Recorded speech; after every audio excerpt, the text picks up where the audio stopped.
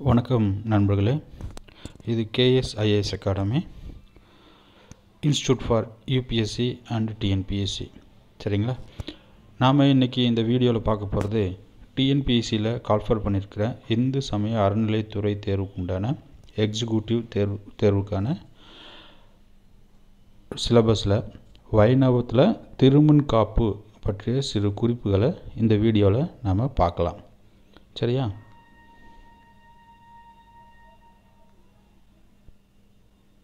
First இதில் வைணவன், அதாவது வைஷ்ணவன் அப்படின்னு சொல்லுவாங்க. ஸோ இந்த வைஷ்ணவன் அப்படின்னா என்ன பொருள் அப்படின்னு பார்க்கலாம். சரியா? அதாவது வைஷ்ணவன் அப்படின்னா எம்பெருமான் ஸ்ரீமன் நாராயணனையே பரம்பொருளாக வணங்குபவன் அப்படின்னு சொல்லி மீனிங். சரியா? வைணவன் அப்படிங்கிறதுக்கு பொருள் எம்பெருமான் ஸ்ரீமன் நாராயணனையே பரம்பொருளாக வணங்குபவன் அப்படிங்கிறது மீனிங். சரியா?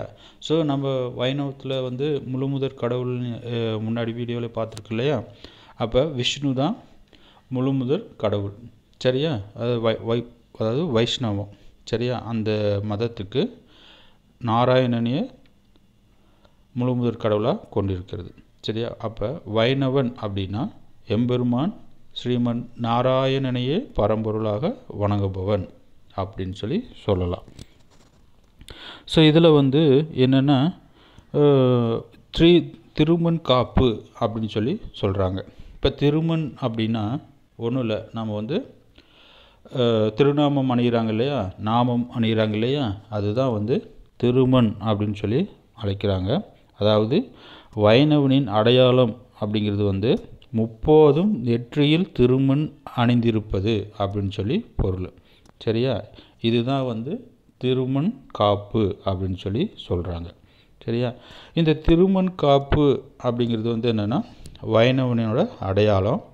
இது நெற்றியில் மற்ற இடங்கள்லாம் அணிஞ்சிருப்பாங்க. இதுக்கு பேர் தான் திருமண் காப்பு அப்படின்னு சொல்கிறாங்க. ஸோ இதில் இந்த திருமண் அப்படிங்கிறது 12 இடங்களில், அதாவது உடல் பாகங்களில் 12 இடங்களில் உடலில் அணிகிறாங்க. அந்த இடங்கள்லாம் என்னென்ன இடங்கள் அப்படின்னு பார்க்கலாம். அதாவது திருமண் காப்பு அப்படின்னா வைணவனோட அடையாளம்னு சொல்கிறாங்க. எப்போதும் அதாவது நெற்றியில் திருமண் அணிந்திருப்பது அப்படிங்கிறது இதற்கு திருமண் காப்பு அப்படின்னு சொல்கிறாங்க. சரியா? ஸோ இது உடலில், அதாவது ஒரு மனிதனோட உடலில் 12 இடங்களில் இந்த திருநாமத்தை இடுறாங்க, அணிகிறாங்க. அந்த இடங்கள்லாம் என்னென்ன அப்படின்னு நாம் பார்க்கலாம். ஸோ முதல் இடம் நெற்றியில் நாமம் போட்டிருப்பாங்க, பார்த்துருப்பீங்க. அடுத்தது வயிறு. சரியா? அடுத்தது மார்பு.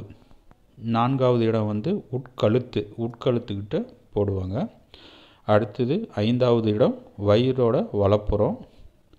6வது இடம் வலக்கை மேல்புறம், அதாவது தோலுக்கு கீழே, அங்கே தான் அந்த திருநாமத்தை அணிவாங்க. அடுத்தது 7வது வலக்கழுத்து. சரியா? வலக்கழுத்தில் திருநாமம் அணிவாங்க. 8வது இடம் வயிறோட இடப்புறம். சரியா? ஸோ முதல்ல பார்ப்போம். 12 திருநாமங்கள் அணியக்கூடிய இடங்கள் என்னென்னு பார்க்குறோம். அதை 12 உடலில் 12 இடங்களில் அந்த திருநாமங்களை அணிவாங்க. முதல் இடம் நெற்றி, 2வது இடம் வயிறு, 3வது இடம் மார்பு, 4வது இடம் உட்கழுத்து, 5வது இடம் வயிறு வலப்புறம், 6வது இடம் வலக்கை மேல்புறம், 7வது இடம் வலக்கழுத்து, 8வது இடம் வயிறு இடப்புறம். ஸோ 9வது இடம் எதுன்னு பார்க்குறோம். அதில் இடக்கையின் மேல் பாகம் தோலுக்கு கீழே. சரியா? அடுத்தது 10வது இடம் இடக்கழுத்து அப்படின்னு சொல்கிறாங்க. 11வது இடம் முதுகின் அடிப்பாகம். 12வது இது பிடரி. சரியா? ஓகே. அதாவது இது என்னென்னா இந்த திருநாமங்களை அணிகிறப்ப என்ன பண்ணுவாங்க அப்படின்னா, சில மந்திரங்களை உச்சரிப்பாங்க. ஸோ அந்த மந்திரங்கள்லாம் என்னென்னு சொல்லிட்டு அப்படியே பார்ப்போம். ஸோ அதாவது திருமண் காப்பு அப்படிங்கிறது வந்து வேறு ஒன்றும் இல்லை. இது வந்து வைணவனின் அடையாளம். அந்த திருநாமம் அணியக்கூடியது அதை தான் வந்து திருமண் காப்பு அப்படின்னு சொல்லுவாங்க. அப்புறம் இது வந்து அந்த திருமண் காப்பு அப்படிங்கிறது இந்த திருநாமம் எப்படி இருக்கணும் அப்படின்னா, மூக்குக்கு மேலே 2 அங்குல பாதம் வந்து இருக்கணும். சரியா?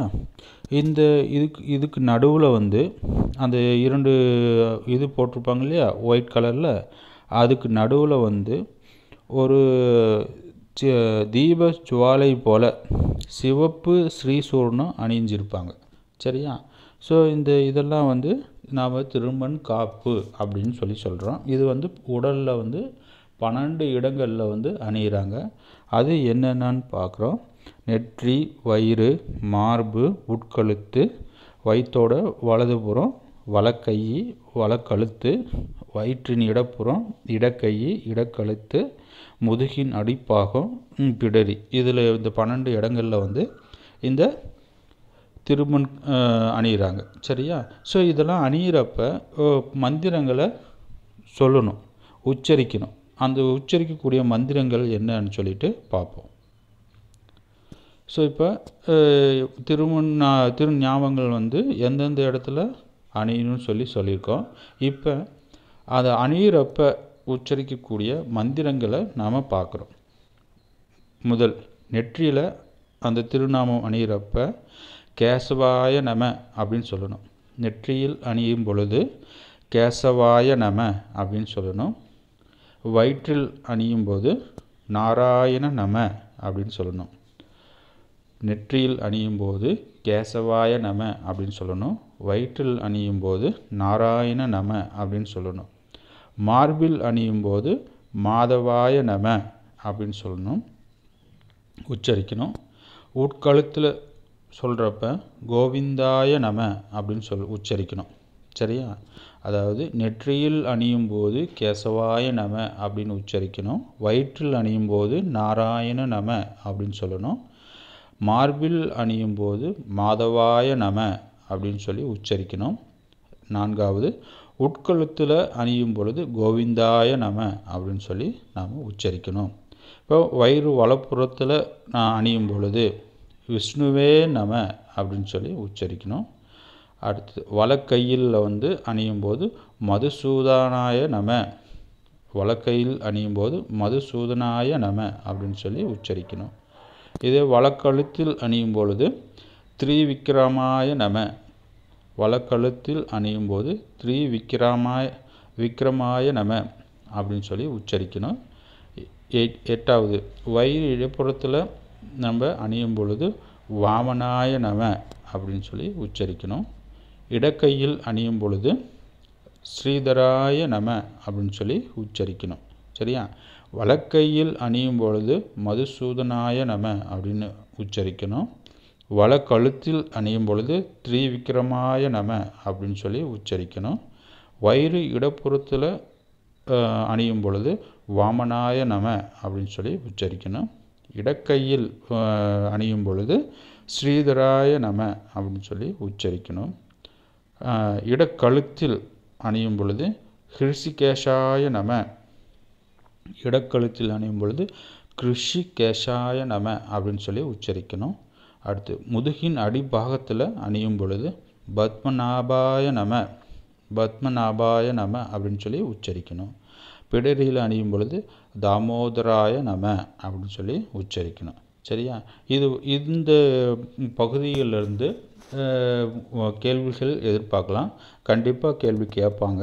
இதில் வந்து இது பொறுத்துகையிலையோ இல்லது தனியாகவோ, அதாவது தனி கொஷினாவோ கேட்குறதுக்கு நிறைய வாய்ப்புகள் உண்டு. இதை வந்து நாம் மனப்பாடம் பண்ணணும். சரியா? ஃபஸ்ட்டு நெற்றியில் அணியும் போது கேசவாய நம, வயிற்றில் அணியும் பொழுது நாராயணனாய நம, மார்பில் அணியும் பொழுது மாதவாய நம, உட்கழுத்தில் அணியும் பொழுது கோவிந்தாய நம, வயிற்றின் வலப்புறத்தில் அணியும் பொழுது விஷ்ணுவே நம, வலக்கையில் அணியும் பொழுது மதுசூதனாய நம, வலக்கழுத்தில் அணியும் பொழுது த்ரிவிக்ரமாய நம, வயிற்றின் இடப்புறத்தில் அணியும் பொழுது வாமனாய நம, இடக்கையில் அணியும் பொழுது ஸ்ரீதராய நம, இடக்கழுத்தில் அணியும் பொழுது கிருஷிகேஷாய நம, முதுகின் அடிபாகத்தில் அணியும் பொழுது பத்மநாபாய நம, அடுத்தது பிடரியில் அணியும் பொழுது தாமோதராய நம அப்படின்னு சொல்லி நம்ம சொல்லணும். சரியா? ஸோ இது வந்து திரும்ப திரும்ப நீங்கள் கேட்க கேட்க இது வந்து மனப்பாடம் ஆகிடும். ஸோ இது வந்து ஈஸியாக இந்த கொஷின்ஸ் எப்படியோ ஒரு இந்த பகுதிகளில் இருந்து என்னென்னா ஒரு 3 கொஷின் இல்லை 4 கொஷின் வர்றதுக்கு நிறைய வாய்ப்புகள் உண்டு. சரியா? தேங்க்யூ.